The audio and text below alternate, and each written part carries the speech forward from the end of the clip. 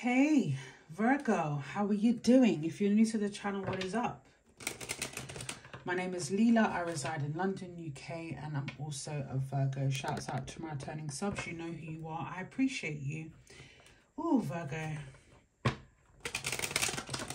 So we're going to do a general love reading, okay? Smash the thumbs button. Show some love. I'd really appreciate it, okay? From one Virgo to another. Show some love, baby.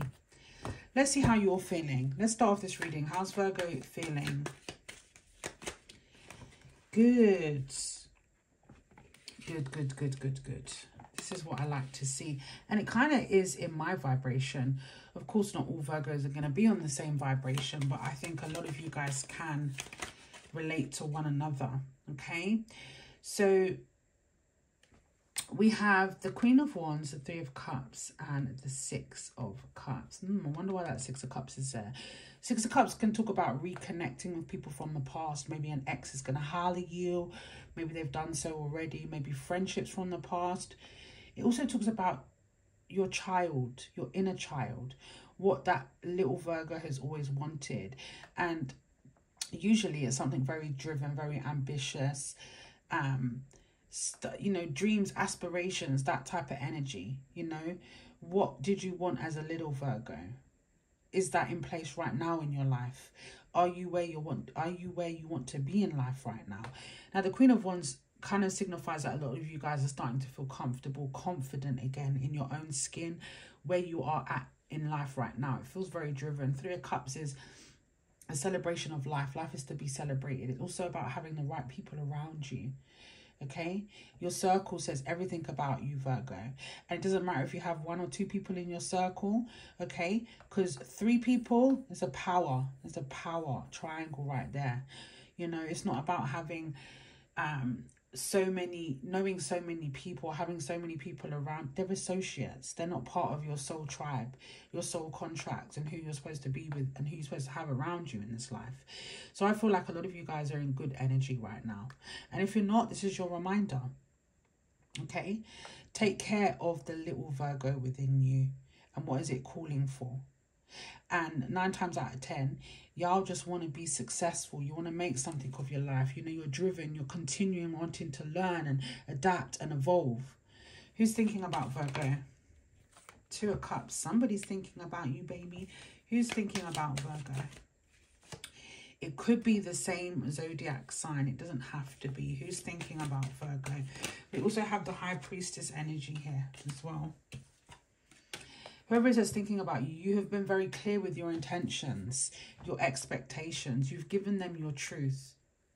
There is no time preference on this. Your words are very powerful, Virgo, okay? Whoever it is that's thinking about you, there's intuitively, a lot of you guys can pick up exactly who this is. You feel them in your energy. For others of you guys, you know, there may not be much talking going on, if any communication at all, but there's this underlying feeling, there's this telepathic connection, okay? It could be with a water sign, Cancer, Pisces, Scorpio. It doesn't have to be those signs, okay? It could be any sign. Same sign for some of you guys, but there is a romance here, or there is a love connection here with regards to who's that's thinking about you. Maybe they're a bit mysterious. They don't give much away.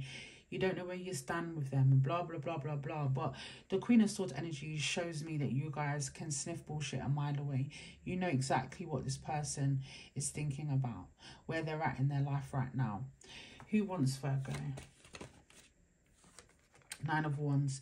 Perhaps somebody that you feel like or you felt like giving up on. Okay, whoever it is that wants you could be very guarded in their energy, you know. Past connections have kind of like messed up. Future connections, the connection with you. We have the Page of Cups and the Page of Pentacles. So whoever it is that wants you, there's something here to do about forgiveness. There's something here to do with growth, opportunity, commitment.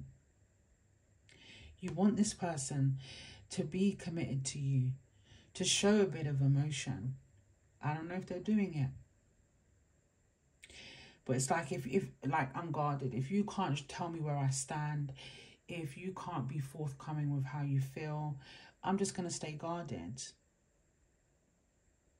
This person clearly has emotion towards you. They clearly want to grow with you. But there is a prevention here. There's guarded energy. Who truly loves Virgo?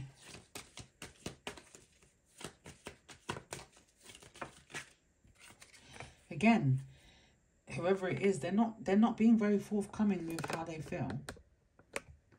They're not being very expressive. There's a lot of uncertainty here. There's a lot of fear-based energy.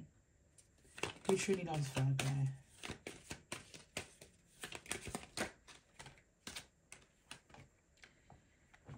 It's like it's an uncertainty. You don't know where you stand with this person. How can they love me? How can they love me, gifted, if they don't tell me that, they don't express it? For some of you guys, this is somebody that you met online. Look at the Four of Wands on the bottom of the deck. This is twin flame soulmate energy.